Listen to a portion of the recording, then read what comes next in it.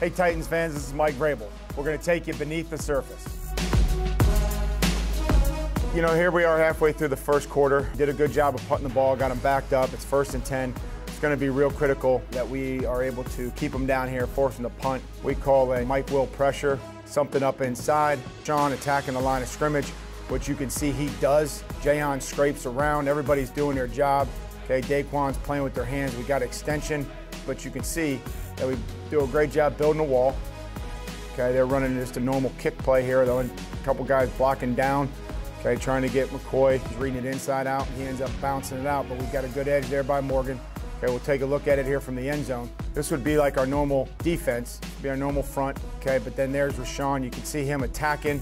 Okay, getting downhill, and then Jayon's free, and then Daquan ends up throwing off there and making a tackle. But we've got a good wall. Okay, we've got a good edge, and that allows us to come down there and fill. You know, really McCoy from gaining any yards. And this is one play here that you're not going to see show up on the stat sheet, but there's some disruption going on with Rashawn.